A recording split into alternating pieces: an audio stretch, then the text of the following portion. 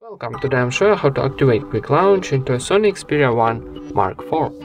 First of all, open Settings, scroll down and go into System option.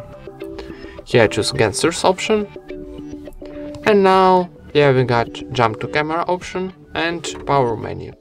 So first of all, go into our Power menu, and here we can activate Hold for Assistant. So we can activate here Google Assistant.